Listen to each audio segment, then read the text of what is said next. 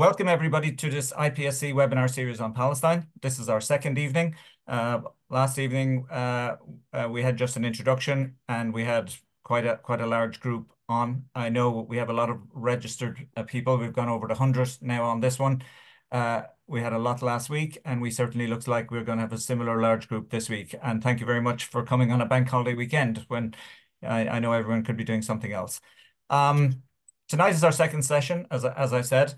And this is the running lineup for the five. So this is we have tonight is a history of Palestine, an overview of the history from the late 1800s up to and including key events during 1947, 1948, 1967, and key events in more recent times. Our presenter is Conal O'Duffig. He's a history teacher, in his secondary school.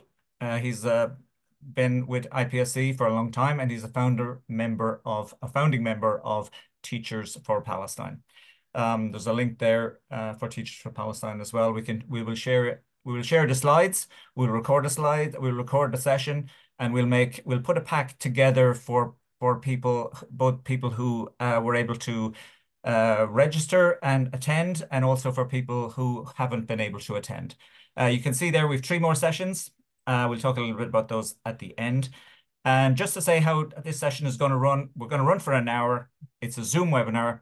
Conal is going to present for about 40 minutes. We're going to have Q&A for about 20 after that. So attendee details are not shown on the screen. So it's just, you can see just the presenters, etc. Live questions can only be submitted using the Q&A button, which you can see on your screen. Otherwise, we'd just be overwhelmed with, so we've turned off the chat because we just wouldn't be able to handle all the chat during the presentation. And responses will either be verbally or they will be by text. If you have any other general questions, you can send them to education@IPSC. Now, I said we may do a short poll, but I don't think we'll have time for one of those tonight. So I'm going to stop sharing my screen. And you can see Conal there again. Conal, I'm going to hand over to you. You can start sharing your screen.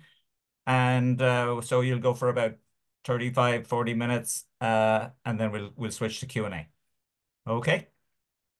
That sounds great. And thank you very much, Brian and Tom. It's a pleasure and an honor to be able to do this with you tonight as part of the series. Now, apologies in advance. I'm going to do my absolute best to cram over a century of history into about 30 minutes. So we'll see how I get on. There will be massive gaps and things left out, but by all means, this is not intended to be a be-all and end-all, complete, thorough history of the conflict, but a good position, to start from, or to freshen yourself up, or to familiarize yourself with, what I mean, some of the counterpoints to a lot of the arguments we hear from the other side as well. So I'm just going to jump back in time briefly to about the year 1870, or at least I thought that was going to happen when I pressed a button on my laptop. Let's press this button instead. There we go. So Europe in the late 19th century, we can recognize some of the national borders. A lot of them are quite different. The reason for that being that Europe, like much of the world, was divided up into European empires at this point. Now, one thing that starts to emerge in 19th century Europe is a lot of nationalist movements. As Irish people, we're very familiar with, the rise of the Fenians at this time, but also you have like movements for Hungarian independence, movements to restore historic Poland, and notably, one of the most, I would say, most oppressed and persecuted populations in Europe at that time were Europe's population of mostly Ashkenazi Jews. Now, a group of secular Jews, it's very important to note that these were, in many ways kind of coming from this milieu of modern 19th century nationalism, as opposed to some kind of messianic reaching back through time to biblical texts and stuff like that. This group of secular Jews established the Zionist movement, the goal of which was to create a land in which the Jewish people would not have to be a minority, and that this was the way that they could guarantee themselves against future persecution. Now, the trouble with this plan right from the beginning is where should it go? They wanted, or at least they talked about having, places that were not populated. Alaska was discussed as a possibility, but also, because of the historical connection, the land of Palestine. And at that point, the word Palestine wasn't controversial. They were calling it Palestine as well. Um, Now, in Europe at the time, many of them believed that the land was mostly unpopulated, with a few groups of Arabs, quote, Arabs here and there.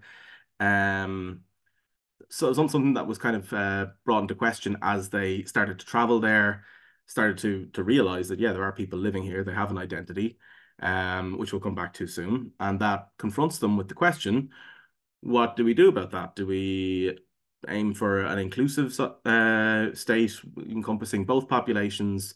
Do we just go somewhere else? Or do we forcibly expel them? So just to have a quick look here through some of the points there. I've listed the Dreyfus Affair, which was occurring in the 1890s and early 1900s. That was a major scandal in Europe where a French captain, Alfred Dreyfus, was accused of treason against the state. He was sent off to the colonies to hard labor. It was a trial riveted with anti-Semitism and was a galvanizing force for the arguments against what was happening. You could also talk about Russian pogroms, which are happening at the same time. A lot of early early Jewish immigrants to Palestine were from the Russian Empire. But it should also be noted that a lot of radical Jewish people from the Russian Empire were anti-Zionist at that point as well. The first Zionist Congress held in Basel in Switzerland in 1897.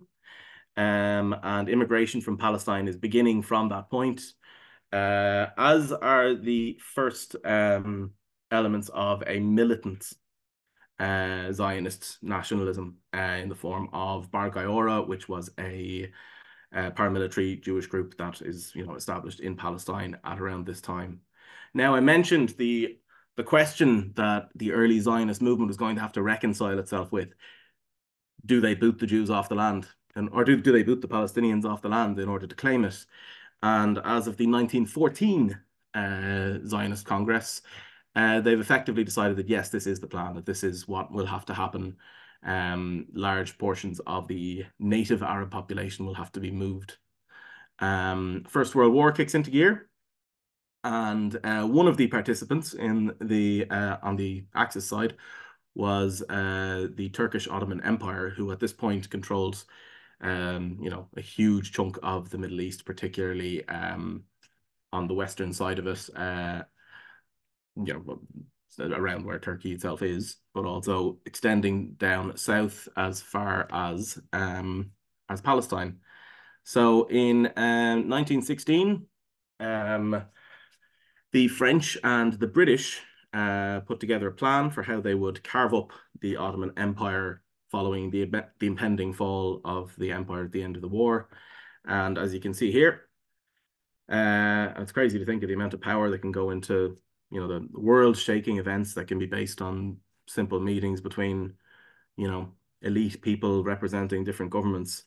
But you have a line drawn across where the modern border between Israel and Lebanon exists, and then down here and straight up through the Middle East, creating a lot of modern nation states, dividing Kurdistan, creating, the borders of places like modern Syria, modern Iraq, and crucially, Mandate Palestine, which now makes up the sum total of historic Palestine, the sum total of the territory controlled by Israel. You might say, including the supposed future Palestinian state. This direction of things, the 1914 Zionist Congress, the Sykes-Picot Agreement come together with further emphasis in 1917 in the Balfour Declaration, where the British government declares its intention now to create a homeland for the Jewish people on the land of British Mandate Palestine, which has now fallen, or which, the following year would fall under their control. Conal, I'm just wondering there, the slide I'm seeing at the moment is the origins of Zionism. Have you moved on from that? No, I'm still on it. Oh, you're still on it. Sorry, sorry. Okay. Sorry about that. Not at all. No, it's all good. Although I'm finished with it now. So, Palestine before Israel. So, this was a diverse land going back for thousands of years. I don't want to dwell too much on the ancient past, but absolutely Jewish people have a connection to it, as do Palestinians. This is something shown both through, cultural heritage, connection to the land, multitude of historical sources, DNA evidence. That they're like all places, like all modern geographical sites. People will have lived there throughout time, and the modern denizens or inhabitants of a place are made up of people who traveled to come to there and people who, passed through there, and usually we're a mix of all of those different groups. You know what I mean? We as, like I as an ethnically Irish person, I'm not purely from the island of Ireland. That's not how population works. Also as a cultural entity, the term Palestine goes way, way back. I believe the Egyptians even referred to the Pelaset people living around where modern Gaza is today. So, so there is a connection there. Now, I believe the origins of this conflict are fundamentally modern and belong to the modern era, and in this case, beginning in the late 19th century and continuing through the 20th century. And I believe that's a better way to look at this conflict, because otherwise we're going into racial claims and biblical claims and stuff like that. I think um, I think the only moral way really to look at this is through the prism of modern history and human rights and the inalienable rights of people.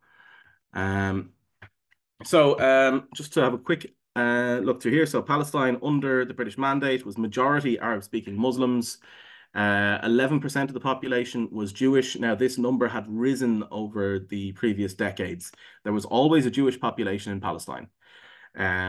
Although at this point, in the 1920s, 30s, the number had risen with immigration from Europe. Also Christians, Druze, Africans.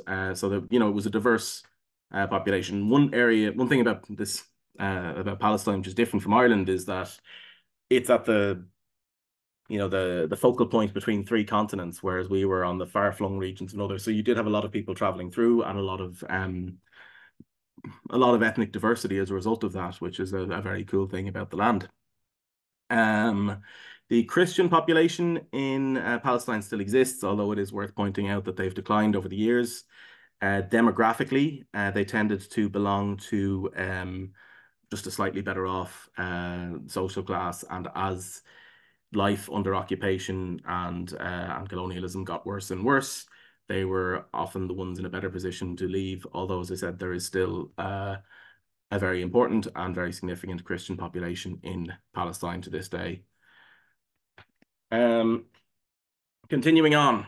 So, one major thing that happens as a catalyst towards things really coming to a head is that anti-Semitism persists in Europe. So the Zionist movement has been in place for decades. But separate to that, there are plenty of Jewish people still living in Europe. And it is also not a settled idea that this is, even among the the Jewish people of Europe, that this is the direction to go, that they should all move to a country they've no, living connection to.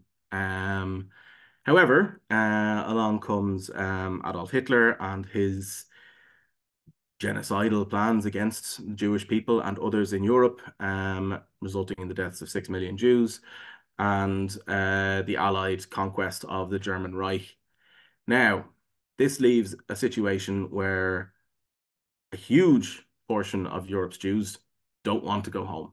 They don't want to be in the village that, their neighbors, were perfectly happy to see them carried off to, the likes of Auschwitz and stuff like that, understandably. On top of that, though, the Allied powers didn't want them for the same xenophobic reasons that, Western powers to this day are often very reluctant to take in refugees. And so the idea that they could just outsource this problem by making it a colonial project in the Middle East kind of suited them, and also lined up with a lot of arguments that Zionists have been making for decades. You know, when kind of the lobbying end of their movement involved talking to European leaders who in many cases were anti-Semitic and saying, look, you don't want us on your golf courses, we don't want to be there either. What if we were an essentially Western country in the Middle East? Which, you know, look at Israel's place in the world today. You know, they're the members of their participants in Eurovision, for example, something we saw in the news recently. They are a Western country. You know what I mean? Culturally, economically, and geopolitically, that's their alignment. They just happen to be in the Middle East. They often use terms themselves about like, oh, we're the villa in the jungle, and so on. It is, you know, it's the colonial nature of it.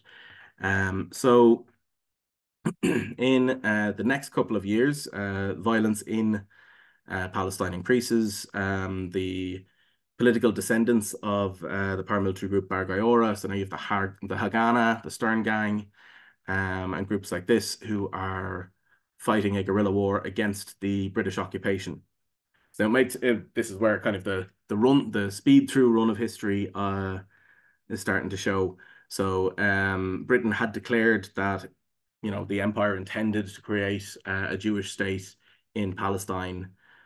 At this point, you know, over 2 decades have passed, and a lot of Jewish settlers have become increasingly frustrated and turned to violence to accomplish this.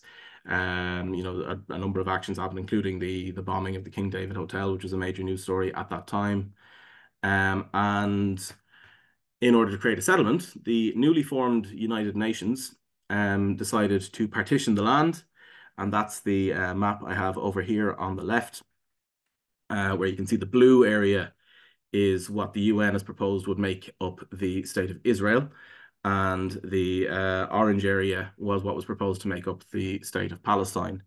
Now, 60% of historic Palestine in this map would have gone to the newly forming Jewish state, while 40% would have gone to the native Palestinians. It would be the equivalent of, you know, of nearly half of Ireland being handed to, you know, an invading country as part of a settlement. You know, no reflection of population or anything like that.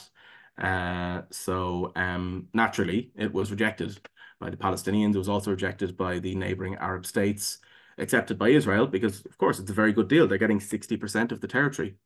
So I'm including this graphic here of the, you know, the disappearing map of Palestine, which I'm sure most, if not all of you have seen before. But this map here, it says, oh, sorry, yeah.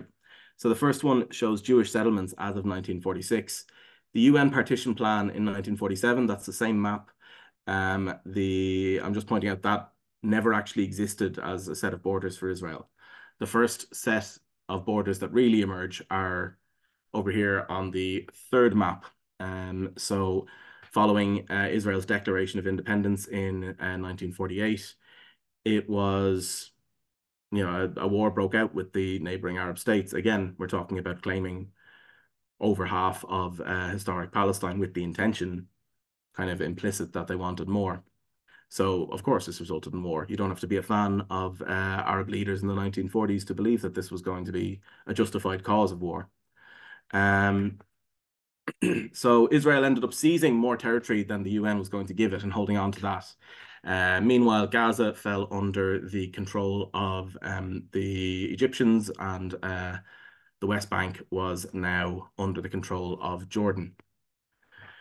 So another important thing to note during the Nakba was the expulsion of 750,000 Palestinians from their homes as part of this. So this was something that was intended. David Ben-Gurion fully understood that that was part and parcel of what establishing a state of Israel would entail, and ultimately the Israeli founding fathers were happy to do so.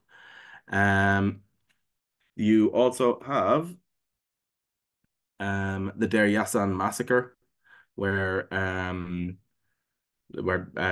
Zionist paramilitaries rounded up all of the men in the small town of Deir Yassin and killed between I think the estimates are a range between 100 and 300, I think, civilians.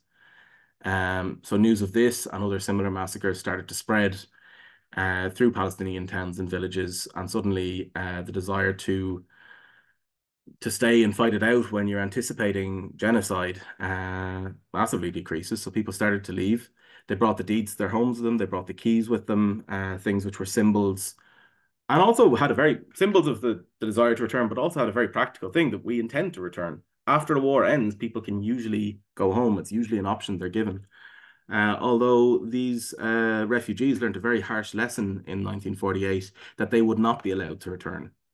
So when we look at, Gaza today and, people in Gaza who choose to stay, or, even at the beginning of the conflict, there was talk of the people who weren't leaving northern Gaza but were choosing to stay. It's because they've been taught again and again that if they go, they won't be able to come back. And it's a rock and a hard choice. Do you want death or do you want expulsion? Um, or is there some hope of sticking it out? Moving on. Um, So, in the years after Israel establishes itself, the Palestinians continue to suffer, but internationally are not at the forefront of world politics. People kind of, I don't want to say they forgot they existed, but in many cases they weren't aware that there was a subjugated Palestinian population at this point. So we have Jordan and Egypt controlling the West Bank and Gaza. We have Israel doing this kind of charm offensive around the world, planting forests, often named after Western leaders like JFK or even Eamon de Valera, often over the ruins of Palestinian villages. So, you have the symbolism that like we're planting beautiful forests and it kind of erases the image of the forced expulsions and the ethnic cleansing. But you also have these forests serving a very practical purpose. They're literally covering the crimes. Um, you have Israel developing a close relationship with the USA, although it should be important to point out that this relationship is different from the relationship as it currently exists now. Israel at this point didn't have a massive lobbying apparatus, such as AIPAC or groups like the ADL and stuff like that, where they can exert a huge amount of pressure on the American political system. So, for example, in the 1950s, when Israel, having been prodded or prodded to do so by Britain and France, captured the Suez Canal in Egypt. It was America, and not just America, but America under the Republican president, Dwight D. Eisenhower, who told them to back off, and they did. So it shows not that there wasn't a close relationship, not that America was not a big supporter of Israel and some of its worst tendencies, but that this relationship has evolved and changed in different ways over the years, particularly in America's loss of a willingness to push against Israel from time to time. That's not to praise America's actions in the 1950s either. In 1967, tensions escalated once more between Israel and its neighbors, resulting in the 1967 Six-Day War. Now, again, I don't want to get too much into detail about the specifics of the war, although Israel definitively won and won very, very decisively. They, I think, launched a number of airstrikes against Egypt's Air Force right at the beginning of the war, decimating them and assuring a very quick victory. Where this becomes relevant to Palestinians and the changing face of their struggle and their story is that from this point forward, the West Bank and Gaza are now directly administered by Israel and under Israeli control. So here we have Israeli soldiers approaching the Al-Quds Mosque in Jerusalem, which also contains the Wailing Wall, and there was a moment of great jubilation for Israelis that they're finally the homecoming to Jerusalem and all this sort of stuff. This is the moment of the Nakba for Palestinians, where where whatever protections they had under the rule of their neighboring Arabs governments, they're now directly under the rule of the colonial power, which in many cases for the refugees living in the West Bank and Gaza was the power that expelled them from their homes to begin with. So here's a map of Israeli-controlled territory after the 1967 war. And as we can see, the West Bank and Gaza are now under Israeli control. The Golan Heights, Syrian territory, which Israel captured, is now also under Israeli control. It is under Israeli control to this day, for that matter. It is still sovereign Syrian territory, and Israel is still illegally occupying it. And down to the south, we have this massive area of the Sinai Peninsula, which had been captured from Egypt. Now, Israel would hold on to this until 1979. Like its other territories captured, they started to build settlements here. It's important to point out the building of settlements on captured land is a war crime and is recognized as such under international law. In this case, though, and again, this goes back to Israel's changing relationship to world power, but in 1979, during peace talks with Egypt and under notable pressure from the USA, Israel gave up the Sinai Peninsula, gave it back to Egypt, and also dismantled all of their settlements on the way out to make sure that the infrastructure and buildings couldn't be of any use to the state of Egypt. Anything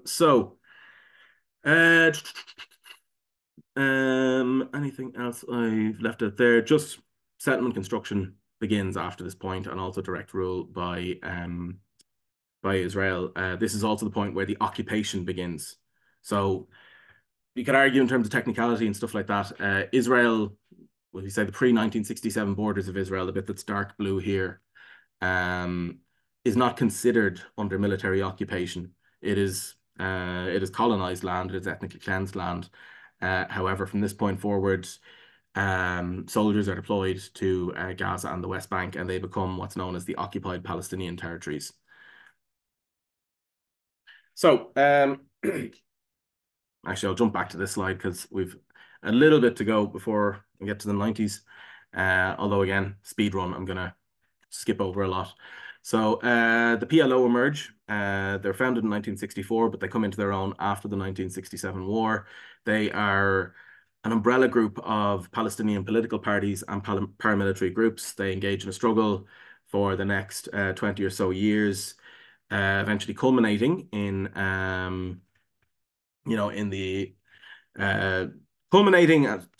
and also accompanied by the First Intifada, which is a Palestinian uprising in the late 1980s. Now, as we move to the 1990s, America is experiencing its peace dividend following the end of the Cold War, something that resulted in peace talks American engagement in peace talks in Ireland, also Israel-Palestine, also arguably the first war in Iraq as well. Basically, how can the USA secure its global hegemony at this point? Whether it's through peace, whether it's through war, how do they secure their position now that they have the advantage of having a defeated enemy? So this results in a genuinely historic moment that raises a lot of people's hopes. That some kind of peace can be assured. The PLO, accepts the terms, where they unilaterally accept the existence of the state of Israel as a precondition for getting into talks. And here we have Palestinian leader Yasser Arafat shaking hands with the Israeli Prime Minister Yitzhak Rabin. Now, it's worth pointing out that Rabin, say what you like about Arafat, his good faith in getting into negotiations, from a position of lack of power anyway, involved him recognizing the state of Israel. That was a precondition that he had to follow. Rabin, on the other hand, was giving speeches in Israel saying that these talks would not result in a Palestinian state. So on the one hand, this is what was being promised to Arafat and to the Palestinians. This was what was being promised internationally to the world, that a Palestinian state is going to come out of this. And yet the Israeli Prime Minister is trying to save face at home and saying that, no, don't worry, no Palestinian state will come out of this. Unfortunately for him, this was still too much for the Israeli far right, who assassinated him later that year. So that was one major stymieing factor on the peace process. Another one that is very much to be considered, especially when we talk about the prospects or the viability of a future Palestinian state, is that settlement construction accelerated during this era. I guess Israel was having its own peace dividend. So at this point, the occupied territories of Gaza and the West Bank make up 20% of historic Palestine. So in 1947, we were talking about 40%. Now we're talking about 20%. I believe 22%, if it might be slightly off. But if you're building a network of settlements through the West Bank and Gaza, you're massively reducing that 20%, both in terms of literal land that you're willing to let the Palestinians hold on to, but also land that they can access. If you're building roads that can only be accessed by Israeli Jews, then there's obstructions for Palestinians. They can't get around those roads. They can't access their own land. They can't visit their neighbors and so on. So the settlement construction is a massive, massive issue, which, you know, in terms of evidence of Israel's bad faith in the bad faith approach to the peace process, this is very, very damning evidence, I believe. Ultimately, the peace process concludes with the Second Intifada, a Palestinian uprising, which goes from 2000 to 2005. At this point, we start to see, you know, the infrastructure and the Palestinian,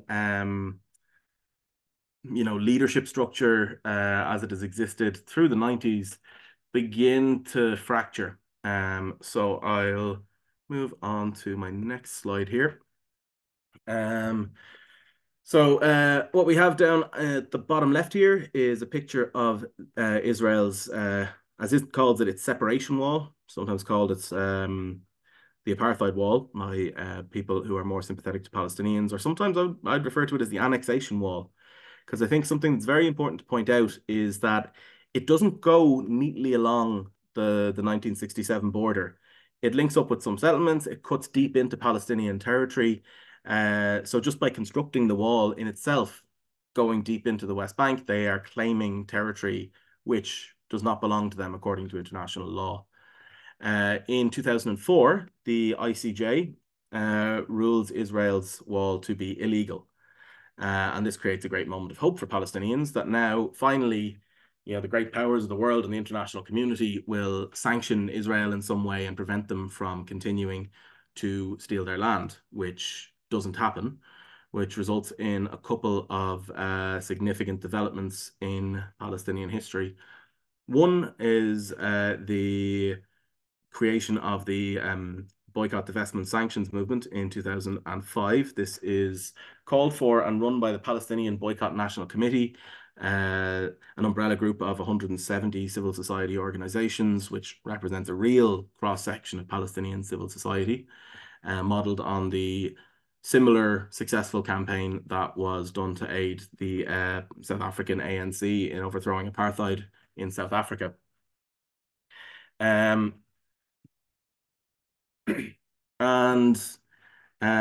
the other significant development is the emergence of Hamas at this point, and I suppose the decline of Fatah and the fracturing of Gaza and the West Bank. Now, for time constraints, I'm going to focus mostly on Gaza from this point forward. I believe just obviously what's happening in the West Bank at the moment is horrifying. Hundreds of people have been killed as part of the same genocide that is happening in Gaza.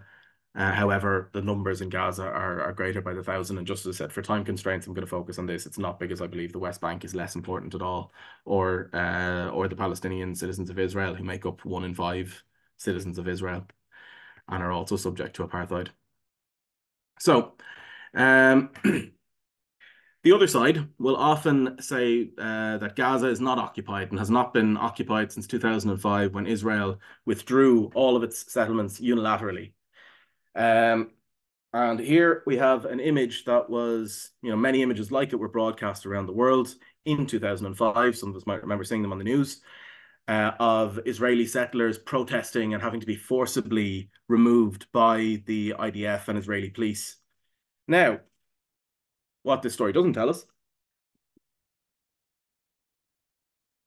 And something I would always place emphasis on in a history class is context. In 2004, we are 4 years in, or in 2004, yeah, we're 3.5, 4 years into the Second Intifada. We're also a year into the war in Iraq. And the US is under pressure to show that it's delivering something in the Middle East. Meanwhile, and that includes, its the failures of its ally, Israel. So they're exerting pressure on Ariel Sharon to show that there's something happening.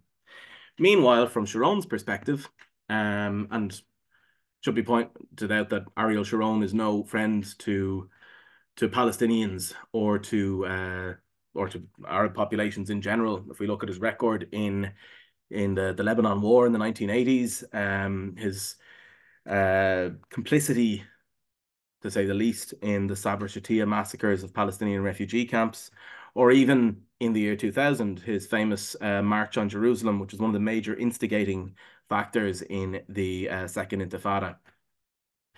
However, he realized that Gaza is an absolute hotbed at this point. Hamas was starting to thrive there. The place was in open revolt, and it was more difficult to control than the West Bank, where they had the somewhat compliant government of Fatah and the PLO. So they withdrew from Gaza. The I'm just glancing down at my notes right now. One of Sharon's ministers, Dov Weisglas, said at the time, effectively, this whole package that is called the Palestinian state, with all that it entails, has been removed from our agenda indefinitely. So as Israel pulled back, they believed that they were securing their efforts in the West Bank and the continued expansion of settlements there, while also continuing to more effectively control the population of Gaza.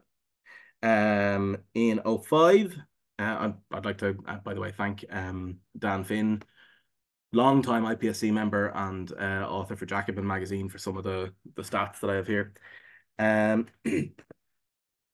A US document said that it was clear that Israel would have exclusive authority over Gaza's airspace and its territorial waters, and that Israel would supply its electricity, water, gas, and petrol at full price, that the Israeli shekel would remain the currency in Gaza, and that Israel's Interior Ministry would retain control of identity cards, population data, births, deaths, and marriages. So effectively, the Gazan population, Gaza's borders, Gaza's people, its infrastructure, its government income in the form of taxes, would all remain under the strict control of Israeli authorities. I think it was Daniel Mate a couple of months ago, I thought, put it very well when he said that the removal of the prison guards, or sorry, the redeployment of prison guards to the perimeter of the prison does not mean it is no longer a prison. And that is exactly what happened in Gaza in 2005. And that is why Gaza remains an occupied territory to this day, despite that argument that is sometimes made. How are we doing for time? Okay, I better race from here on. So in January 2006, Hamas win a massive victory in the elections. It was clear that they were going to do a lot better than before at this point. A lot of which is to do with the weakening of Fatah and, also the vice grip under which Fatah was being kept by the Israeli government. The demand often placed on Arafat and Abbas at this point, in the 2000s, was that they had to dismantle the terrorist infrastructure. So they couldn't get Hamas to agree to a ceasefire alongside Fatah. They had to destroy Hamas. In other words, as a precondition for peace, they had to fight a civil war amongst Palestinians, which left them in a very weak position, in a position where they were losing support rapidly among Palestinians. So we see 1996, the yellow for Fatah. They were clearly the dominant party in Palestinian politics, compared to 2006, where Fatah have declined massively and Hamas have grown. So when we look at Hamas's victory, we have to look at the context in which it happened. At this point also, Hamas win the election, and then Hamas and Fatah agree to a power sharing agreement as a means of avoiding this Palestinian civil war. And it's at this point that the US government starts to meet up with a guy called Mohammed Dahlan, who was a member of Fatah and a police commander in Gaza. So Lieutenant Keith Dayton of America met with Dahlan and promised him 86 million to dismantle the infrastructure of terrorism, the phrase we keep hearing. At which point he begins, allegedly, to plan the assassination of Hamas leaders. At this point, we're getting into the very murky world of intelligence and different groups kind of spying on each other and what happens. But essentially, Hamas get wind of all of this and decide to launch a preemptive strike against Fatah's forces in Gaza, resulting in the separation of Gaza and Hamas. Or sorry, of Gaza and the West Bank. So the Gaza Strip, such as it is now under the such as power can be held by any Palestinian group in Gaza. Hamas are now the effective government, although, as I said, minus a lot of things that a government would normally have, like access to its own territorial waters and so on. In the West Bank, we have some areas that are under Palestinian kind of autonomous rule. So the dark orange represents full, supposed full Palestinian control. Then we have the Area B sections, which are, shared Israeli and Palestinian control. And then we have the areas which are under full Israeli occupation. So this 22% of historic Palestine is mostly under Israeli control to this day. A couple of points about the siege of Gaza since it did begin. Our friend Dov Weisglass, after the Battle of Gaza, as Israel began its siege, said famously that we're not starving the Palestinians or putting them on a diet, which, once again, war crime. You should not be restricting the diet of any civilian population, full stop. There were attempts by the international community, as far as civil society and activists go, to break the siege. One powerful thing that was happening in the late 2000s and into the early 2010s was the flotilla movement. I believe there's another flotilla being planned at the moment. Now, there was a very powerful symbolism to these boats being able to break the siege and get into Gaza and show solidarity and also bring supplies. However, this movement was dealt a major blow with the attack on the Mavi Marmara. So several ships had been intercepted before, but this time a Turkish ship was not only intercepted, but several of the activists on it were killed, including a 19-year-old. Now, I remember speaking to Irish activists at the time who were on a boat nearby and saying that, like, they deliberately lined their boats up beside the Mavi Marmara because they thought the Turkish boat, as in the one with brown people, was most likely to face the harshest repression, and unfortunately they were completely correct. Then we get into Israel's incursions into Gaza in this time. So Operation Cast Lead, which began on the 27th of December 2008 and continued on into early 2009, ultimately killed 1,400 Palestinians. Now, I'm just going to run through a few figures in relation to deaths. Very sorry, Tom. I'm going to speed up as much as I can here. So in Operation Cast Lead, 3 Israeli civilians were killed from rockets being fired out of Gaza. 10 soldiers were killed.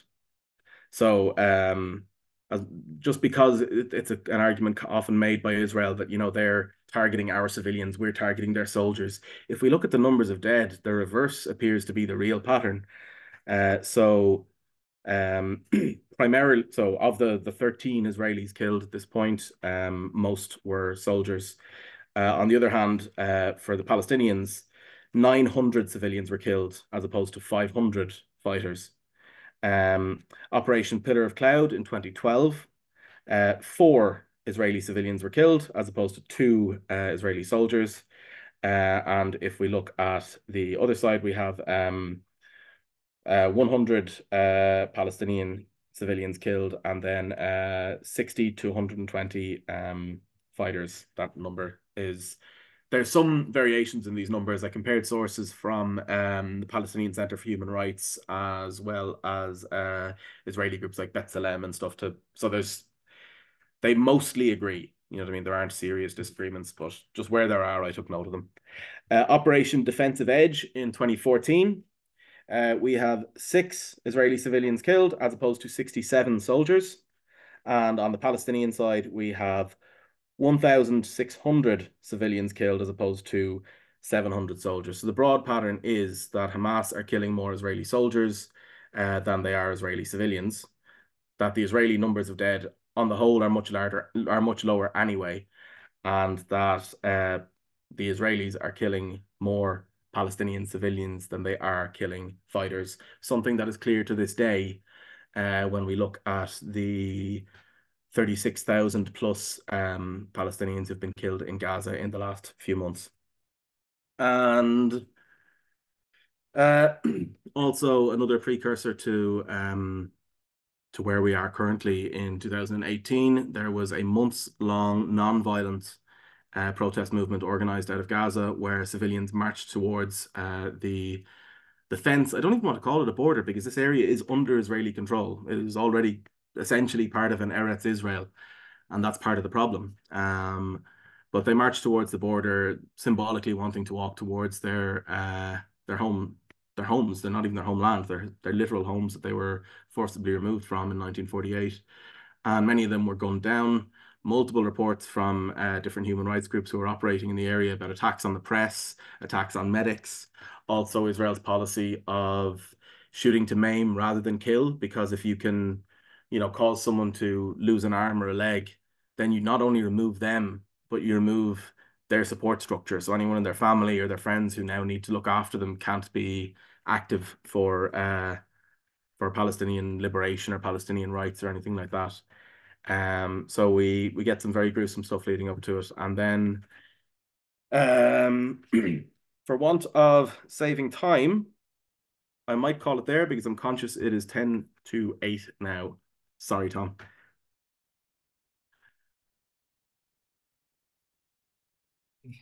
Okay, thanks so much for that, Connell. That was actually an amazing run through of 100 years or more of history.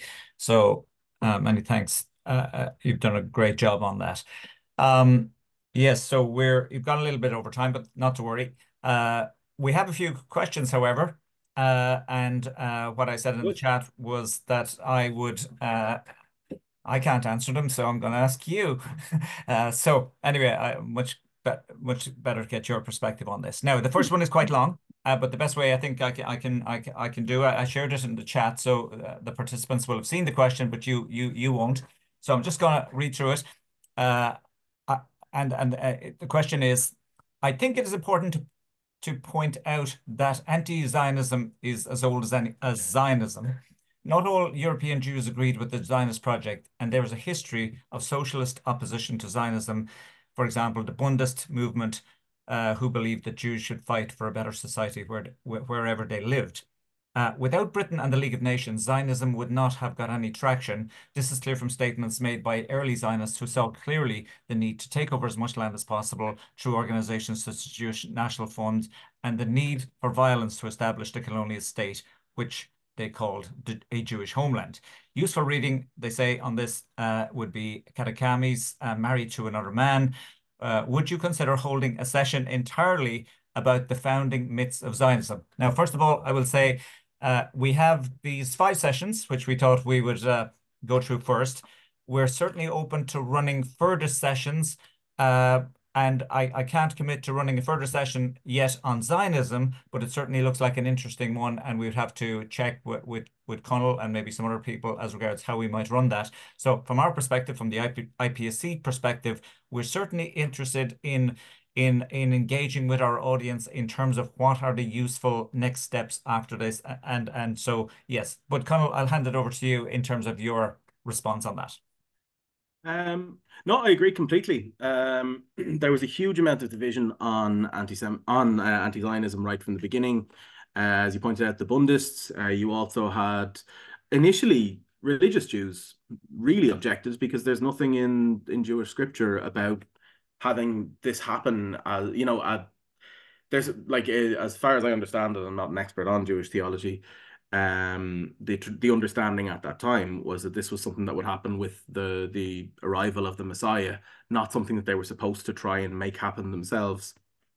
Um, you also have, I believe, one of the leaders of the uprising in the Warsaw Ghetto was resolutely anti-Zionist and wrote extensively about his beliefs as an anti-Zionist. So 100%, this was not received wisdom until I think the years after World War II and a massive Jewish refugee crisis. And I think it was very convenient for Western powers to kind of give in to this movement that had been pushing for 50 plus years at this point. So yeah, I agree completely. If people are like obviously we didn't do anything specifically on this, but on in Teachers for Palestine, we had former chairperson of IPSC, David Landy, talk about just the do a talk on the relationship between the Jewish diaspora and Israel, and he talks a bit about some of this in that episode, although it wasn't the main focus of the episode either. Okay. Um, Next question. As an alternative approach to teaching the history of Palestine or any colonized country, can I ask we start with the people of the country and then tell the story from their perspective? One mistake Europeans make from the colonizing West is to start the history of Palestine with an image of Europe. We then follow the narrative along the sea routes of the colonizers. Just maybe a comment on that. Yeah, that's an entirely fair criticism. I chose to begin it here just to, I think one of the things that makes this situation a little bit unique. It's very, very familiar to colonization in a lot of aspects, but is the fact that Zionism is a slightly strange movement, and it's also the reason why Zionism is kind of in the modern day, kind of like a zombie Western colonial project. In that, there's still plenty of Western imperialism, but the literal exporting of settlements and all this sort of stuff it feels like a relic from the past, and I think that's because it's a it's a little bit anomalous as well, and that's why I thought that I would include that history of European anti-Semitism and begin from there. But no, you're dead right. I agree. Broadly in the perspective of imperialism, I'd say the same about Irish history or African history or wherever else. It is good to include to center the perspectives of the colonized there. It's a fair criticism. It was just a decision I made in terms of structuring this particular talk. But yeah, point taken. Okay.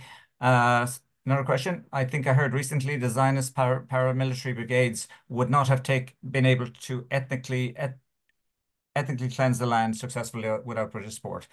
It was the British military that made that difference. Is that true? To be honest, I'm not entirely sure. My understanding is that the British, a bit like India at this point, they were just keen to kind of wash their hands of it as much as possible. That's not to say they didn't want to have a role in what new state would emerge from that. So no, they definitely wanted, as declared by the Balfour Declaration, they wanted the emergence of a Jewish state, and they would have done what they could to facilitate it. I'm not sure to what extent they were openly moving their troops around to support the Zionist militias. But this would be somewhere where I'd yield to someone who would be more of an expert on 1948 than I am. Okay. Another question. How did Hamas start? I read somewhere that Israel had something to do with it. Just wondering about the origins of Hamas.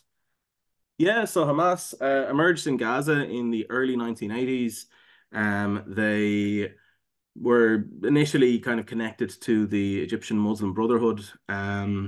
Israeli intelligence service, Shin Bet, identified Hamas early on as a potential opposition to Fatah. So, there's plenty of Israeli sources that have confirmed this as well. Um, the Israeli intelligence basically started to facilitate Hamas's growth, against their rivals and so on, especially through the first Intifada and through the 1990s, as they wanted to weaken Fatah and the PLO. And all that stuff we were saying earlier about in the 2000s and this pressure that's coming down on Fatah that they have to dismantle the terrorist infrastructure, the phrase they kept using. basically they mean like, oh, well, we can't do a peace deal with you if you've still got this group Hamas. So it was advantageous to Israel to have Hamas there. And that was essentially the role they played in building up Hamas. Now, does that still exist? I don't know if that's as much of a factor. There are advantages to Israel still to this day. The West Bank and Gaza are fundamentally separated. There is no Palestinian ANC, like no united Palestinian political group. So all of this is still to the advantage of Israel. But on the other hand, Hamas are far more politically and militarily effective than I think they were banking on when they were, you know, were covertly supporting them through the 1980s. Yeah. Question on with regard to schools and the teaching of history in schools. When will this be included? I guess referring to your perspective, in the modern day history taught in schools. Like to hear your perspective on that as a history teacher.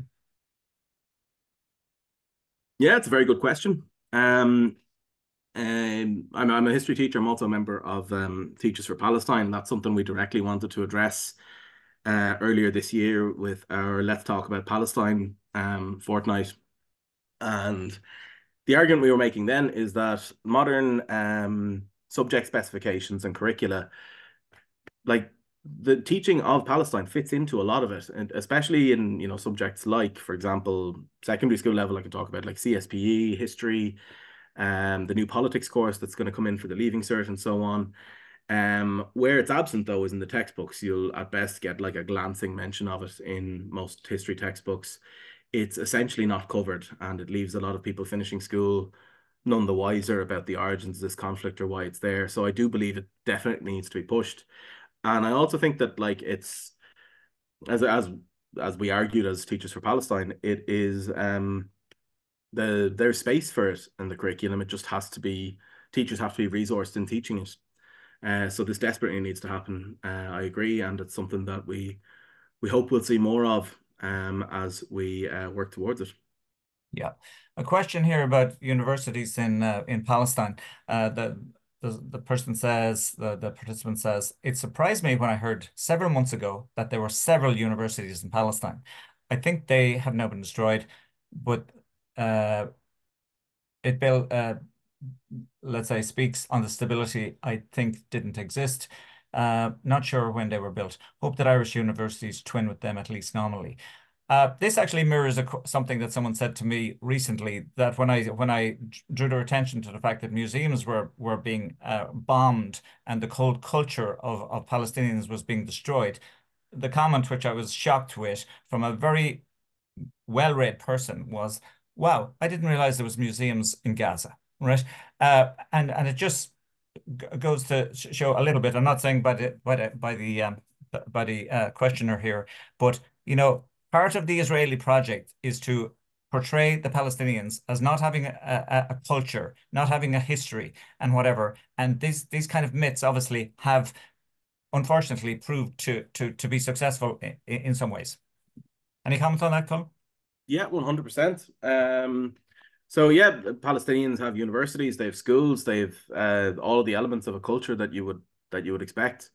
And it is a common thing, not just in Palestine, but across any colonized country that on the one hand, these institutions and the desire to repress them are part of the colonial, infrastructure and the colonial plan. But also the desire to preserve them and to promote them becomes a massively important thing for the colonized people. Frantz Fanon, the psychiatrist who was who also post-colonial writer and all this sort of stuff, he talked about how like the colonial state aims to make the subjugated people believe that their history begins with their colonization, that they were savages beforehand, that they were disparate bands and so on. And ultimately, a necessary part of reclaiming that history and reclaiming that culture is taking pride in that history, or pushing that history, pushing that identity forward, creating institutions and so on. As I think Jean-Paul Sartre, in his introduction to Fanon's book, The Wretched of the Earth, uh, when he's talking about the decolonization as it's happening all across the world in the 1960s, um, says that the colonized people, they're no longer talking to us, they're talking about us, and they don't care if we hear or what we think. And there's something there about the confidence and the need to be able to articulate and to develop your own culture on its own strength. Absolutely. So yeah, I think universities and so on are very important to Palestinians, and it's also just how many Palestinians seem to be highly educated. I don't have stats on it, but I definitely know that I've come across a lot of Palestinians with PhDs. There seems to be a high concentration of it, and it makes sense. The North in the 1960s and 70s was producing a huge number of highly educated Catholics as well. Subjugated populations will try to advance themselves in whatever ways they can. Yeah. A couple of easy ones here. Will you be supplying the slides? Yes, we will. Will we supply references? And I referred to a pack that we will be putting together at the end of the 5 presentations. So I think we'll wait till the 5 are finished, and then we'll actually put the pack together with the slide decks and references, etc. Also, a comment that Jews for Palestine, Ireland would be happy to collaborate on any future sessions. So that's great to hear. We'll certainly follow Hey, up on Sue. that. Thank you, Sue. And also the question from history from a Palestinian perspective, another comment that would be a very interesting session. In a two-state solution, what would be the prospect of United linking the illegal settlements in Gaza with the frontiers of a Palestinian state?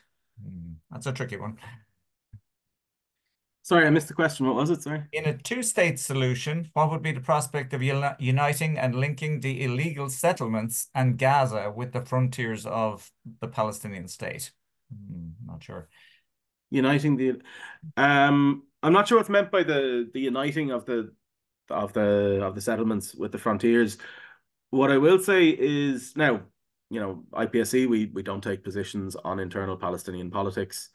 But certainly the existence of the settlements presents a massive problem for, anyone who is a believer in a two-state solution.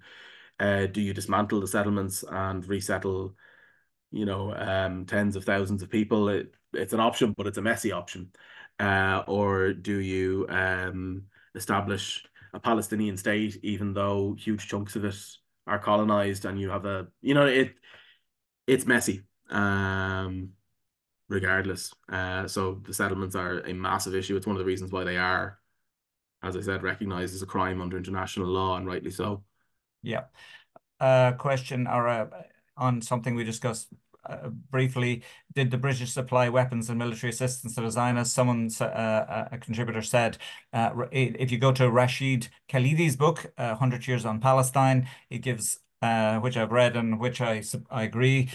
Basically, it clearly shows that the British massively supported the Israeli forces before 1947, 1948, and without my personal view is yes, without the British. I mean, the British are largely responsible for training the Israelis, for supplying them with weapons, etc., and for suppressing the local Palestinian militias and arresting them and killing them. Right. So without, yes, certainly, I think that is I would agree with that statement. Yep. Okay, another comment here. Just comment, this genocide is not just a humanitarian catastrophe, but also a cultural genocide. Many artists, poets, writers have been killed and museums destroyed. Absolutely. Yeah. Lots of people saying, thanks, Connell, sorry. How would you propose articulating to those who feel the trauma of the Holocaust that there are ways to heal Jewish trauma without having their own ethno-state today? That's a good question. To be honest, I think that's one that I think should be an internal Jewish argument. Now, I think when it comes to the real applications of where some people, whether or not that trauma is a factor, is also, I believe, an internal Jewish argument. But for those, let's say, who are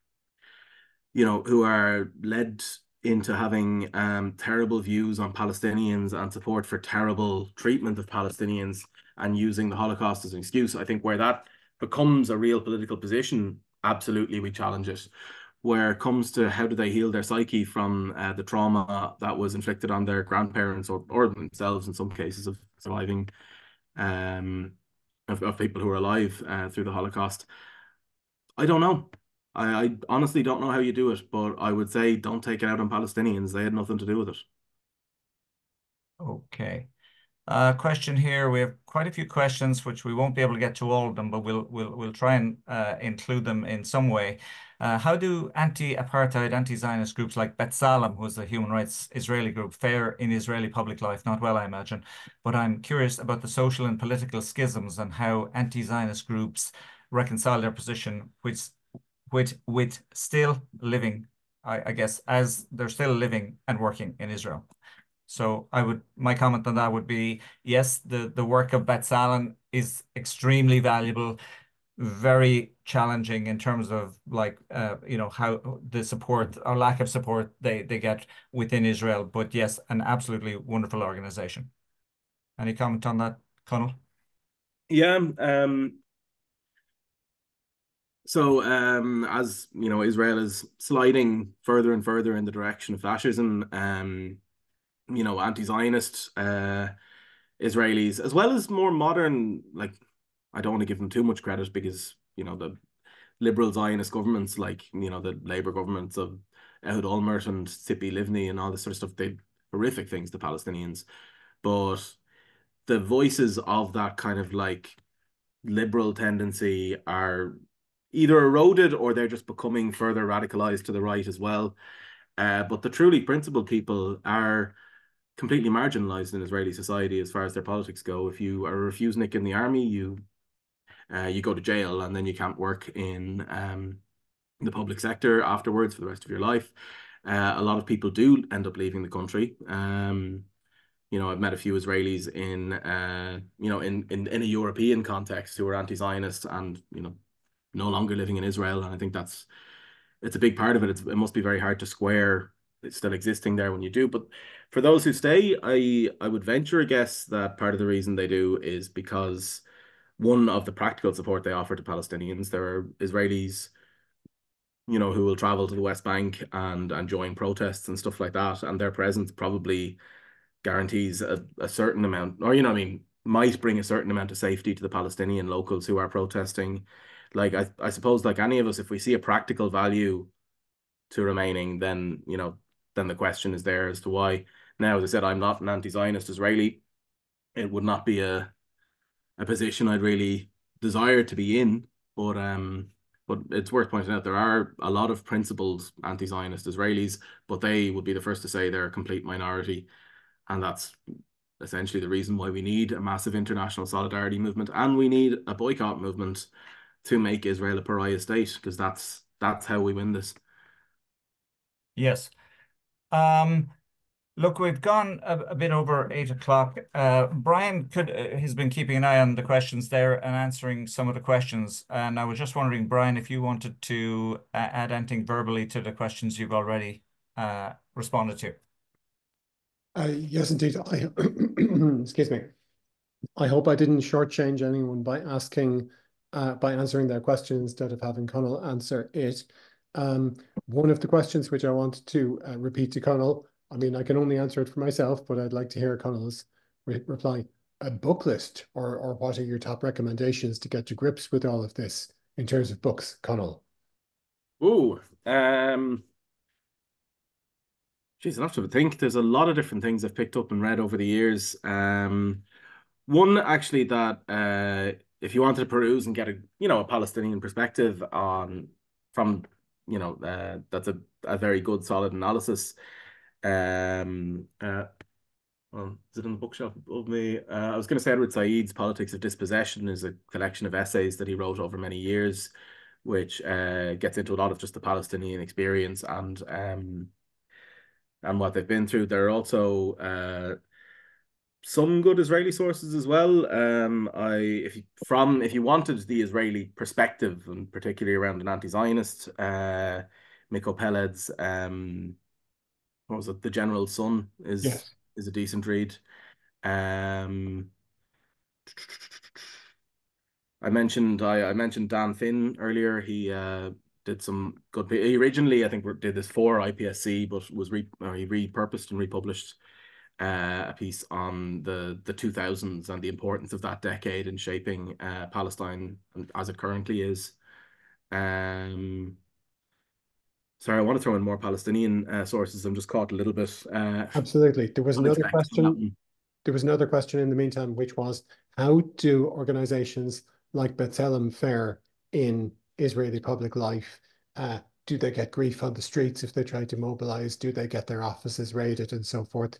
I know that even in 2012 or so, the Israeli state enacted a law saying that any organization that raises awareness of al-Nakba, such as the organization Zochrot, who raise awareness of where Palestinian villages were, an organization that raises awareness of al-Nakba does not get state funding in the Israeli state. That's a fact. But I haven't heard of B'Tselem having their offices raided or anything like that. I suppose they're in a privileged position per se in society, you know, like fair play to them for doing what they do and all. So Yes, I haven't heard of direct repression of B'Tselem.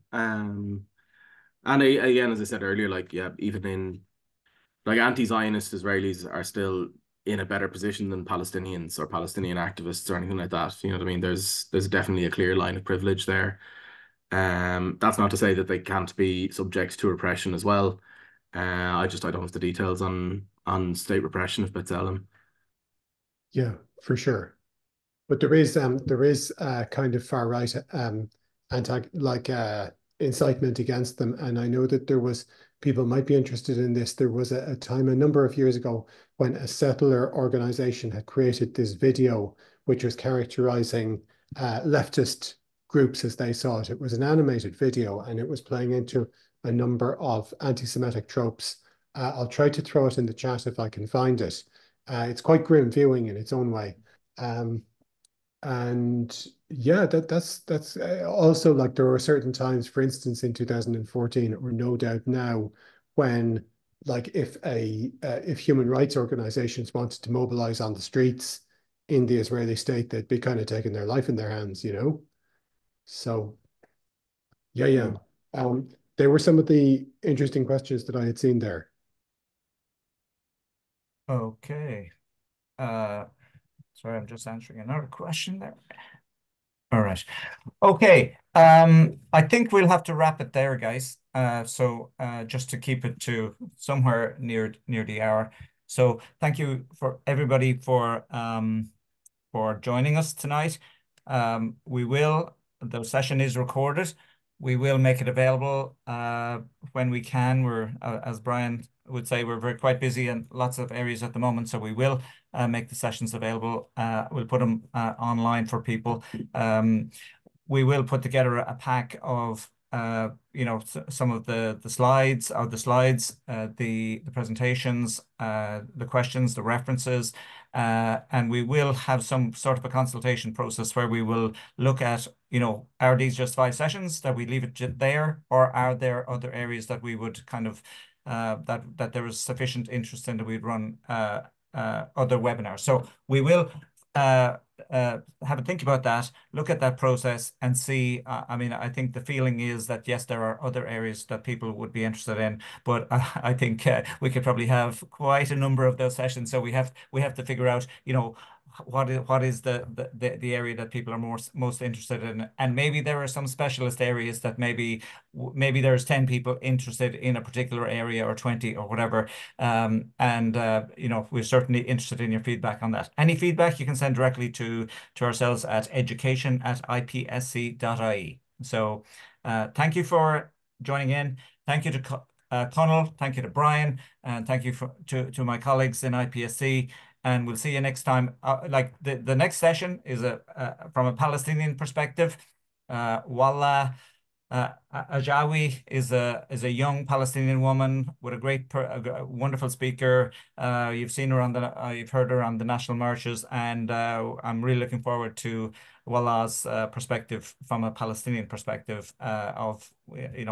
That's most important for us to keep learning, to keep our minds open, and to keep following the Palestinian lead on this. So thank you very much, and good night.